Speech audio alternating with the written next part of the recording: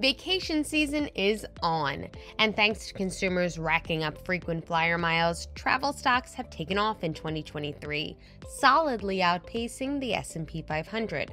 The question now is, can these stocks continue their steep ascent, or will weak guidance from some group members lead to turbulence for the remainder of the year? As for travel booking stocks, reservation giant Booking Holdings, the parent company of Priceline, Kayak, and Booking.com, as well as Expedia and Airbnb, are fueling IBD's leisure travel booking industry group, which surged over 40% through July. While some carriers have seen more success than others, airline stocks are also beneficiaries of the travel boom. Delta raised its annual earnings outlook from $6 to $7 per share in July.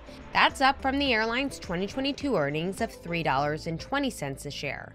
Delta noted record advanced bookings for the summer, which is peak travel season, IBD reports. Investors Business Daily reporter Harrison Miller also said a pent-up demand following the COVID pandemic, along with dropping fuel costs, have led to more travel spending this summer. Consumer savings levels saw a nice little uptick during the pandemic thanks to the stimulus checks that were sent out and the pause on student loan payments. But now that those shutdowns are over, people are taking those long-awaited vacations and appear to be doing so in full force. So we're seeing it across airlines, cruise lines, hotel, booking stocks. Basically, the travel industry is up and running. Additionally, airline ticket prices are down from last year, according to fare tracker Hopper. So more than 250 million passengers are expected to fly this summer. That's up from pre-pandemic levels in 2019, according to industry association Airlines for America. And this massive upswing comes even in a difficult economic climate, senior equity analyst for Morningstar Research Jamie Katz explains. That's right. Despite the fact that inflation has been higher than historic levels, I think consumers are finding a way to support their spending on services over goods. United Airlines CEO Scott Kirby said in the company's Q2 earnings call July 19th, "While everyone else was shrinking and retiring airplanes, we started betting on the growth. I really am confident that our margins are set to grow 1 to 2 points a year for each of the next, at least through 2026, and that this is the new normal."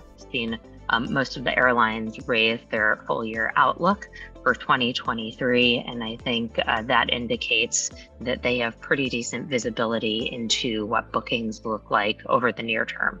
And it's not just airline stocks that have seen a boost. While the cruise industry was one of the hardest hit by COVID-19, Carnival and Royal Caribbean have been top performers in the S&P 500 so far this year, more than doubling through July. Carnival in June reported quarterly revenue that doubled and increased its annual outlook for a second consecutive quarter. And from an investor standpoint, are these stocks this summer, everybody's favorite type of story, a comeback story? The travel stocks are a bit of a comeback story. I think the hotels did win first because there were a lot of hotels you could drive to domestically.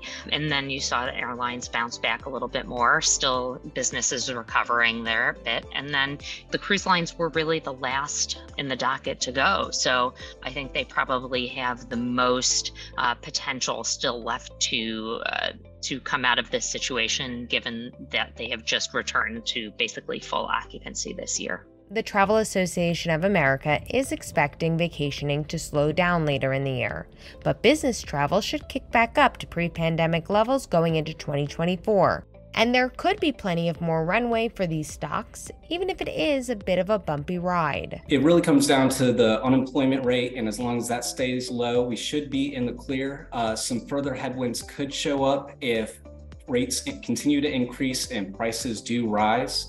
And the reinstatement of student loan payments could also take a chunk out of wallets. But if the unemployment rate stays low and consumers stay happy, they're going to keep spending. For Investors Business Daily, I'm Meredith Heyman.